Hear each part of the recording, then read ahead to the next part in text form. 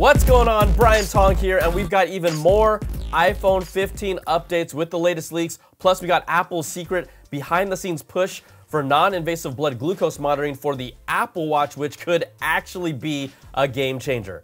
All right, let's start with the iPhone 15 Pro. And we know 9to5Mac released the first renders of what's expected to be the iPhone 15 Pro with thinner bezels, more rounded edges, USB-C, and a larger camera bump. Well, they now report Apple will include a new dark red color option as the exclusive feature color for the Pro lineup. Now, we've seen Pacific Blue for the 12 Pro, Sierra Blue for the 13 Pro, and Deep Purple for the 14 Pro. Well, this new dark red would be based on the color hex 410D0D, and this image is just an idea of what it could look like, but it's not the final design. And you know, we just got to keep stirring that iPhone 15 pot. Now, 9to5Mac also reports that the standard iPhone 15 and 15 Plus are being tested with two new color options by Apple, light blue and pink. Now, check these out. These two colors, they just take me back to the days of the iPhone 5C. The report says the information is still very early and could change, and we've seen that happen with previous iPhone color rumors before. But sticking with the standard iPhone 15, 3D CAD files obtained by 9to5Mac reveal that the entire 15 lineup, that's Pros and standard models, will now all have the dynamic island. So hey, say goodbye to the notch.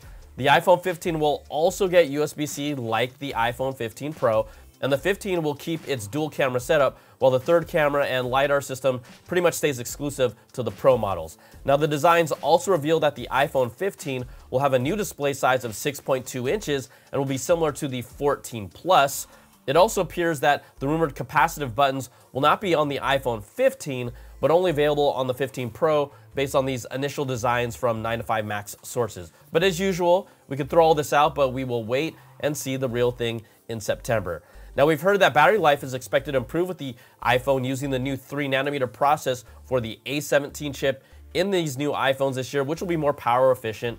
The Economic Daily News reports that the new iPhone will also use a more power-efficient OLED display driver chip, and that could also reduce power consumption and improve battery life. So maybe we squeak out another hour or two. Geez, could we get even more? But that would be great. Now, according to research firm TrendForce, they claim the new iPhone 15 lineup as a whole will bump up the capacity and specification of the RAM inside this year's phones. The iPhone 15 Pro models will likely be equipped with 8 gigs of RAM versus the 6 gigs in the 14 Pro, and then the standard iPhone 15 and 15 Plus will stay at 6 gigs of RAM, but could possibly be upgraded to faster LPDDR5 RAM, which is the same type of RAM that was used in the 14 Pros last year. So increased RAM obviously can bring on more multitasking on the iPhone and an overall performance boost alongside this new expected A17 chip. So those are all the latest iPhone 15 and 15 Pro reports and rumors right now. But let's talk about a new report from Bloomberg's Mark Gurman about the future of the Apple Watch. Apple has been working on a moonshot style project that goes all the way back to the Steve Jobs era, and this would be non-invasive and continuous blood glucose monitoring.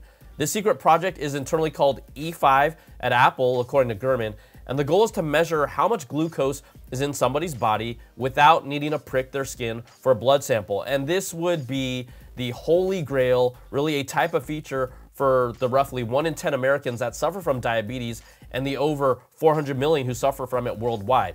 Now, the report says after hitting a major milestone, Apple believes that it can bring their version of glucose monitoring to the market. And we already know how successful the Apple Watch is, but this could easily take things to another level. So Apple, they say they're still years away, and this isn't coming anytime soon for people who are using, some of those patches from Dexcom or Abbott right now. But Apple is using a chip technology called silicon photonics and a measurement process called optical absorption spectroscopy. Yeah, try saying that 10 times fast. I'm not even gonna try. Now, their system uses a laser to emit specific wavelengths of light below the skin where it measures interstitial fluid, and that's the substance that leaks out of capillaries and it can be absorbed by glucose. The light is then reflected back to the sensor that can indicate the concentration of glucose, and an algorithm then determines a person's blood glucose level. Now, there are hundreds of people who've been working on this project, according to Gurman, as part of Apple's Exploratory Design Group, or XDG. It's one of Apple's most covert initiatives, at their Cupertino headquarters, and Apple's been testing it on hundreds of people over the past decade, and the system is more than 12 years in the making, but is now considered to be at the proof of concept stage. Yeah, this is really exciting stuff, and Apple is working on developing a prototype device about the size of an iPhone that can be strapped to your bicep, but it obviously needs to be shrunken down to a more practical size.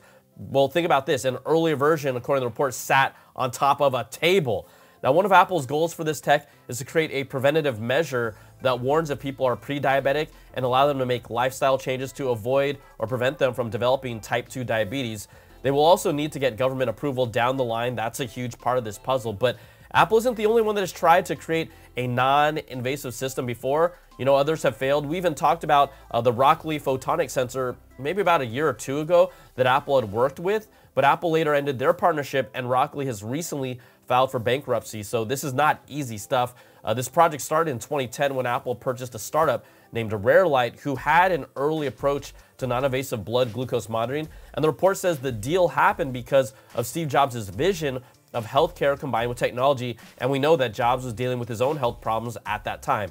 Now, this is a fascinating report. You should go check it out, with incredible work by Gurman and the team. And if Apple can pull this off down the road, it would absolutely help revolutionize health tracking and healthcare, and then elevate Apple as a company, Apple with its connection to healthcare, and the Apple Watch, like I said, to a whole nother level. This could be really incredible, but we're still years away. All right. Let's have some fun now here with our last story. Did you have the foresight to buy the very first iPhone and keep it sealed in its box? Because a first-gen iPhone, brand new sealed in box, recently sold for a record-breaking $63,000 earlier this month. Now, I still have my used one that works perfectly fine, but I would never sell that thing. Now, our auction has a collection of items as part of the Steve Jobs and the Apple Computer Revolution auction set, and also an 8 GB original iPhone is part of this auction as well. Now, it's estimated to sell for over $20,000, but after the recent sale of one for $63,000, come on, it's got to go higher than that. It's got to. So feel free to bid if you'd like. And then to wrap things up, you know, it's worth mentioning that Steve Jobs' birthday is on February 24th. And geez, life would absolutely be completely different without the impact that he made. You know, my joy and love for technology and yours might be a lot different without him. And my videos, right? My show, my coverage, all the things I do, it would absolutely not really be here. So thank you so much for all your contributions, SJ. I mean, it is really, really incredible. All right, now that's gonna do it for this week's video. If you like what you see, hey, give me that thumbs up, subs up, and hit that notification bell, ding, to get all my latest videos when they drop. And if you want more of that Apple goodness, you can check out my weekly Apple Bits XL audio podcast to get the latest deep dive with all these stories and new ones every week with special guests. Thanks again for watching. Take care, and I'll see you in the next video. Peace and love.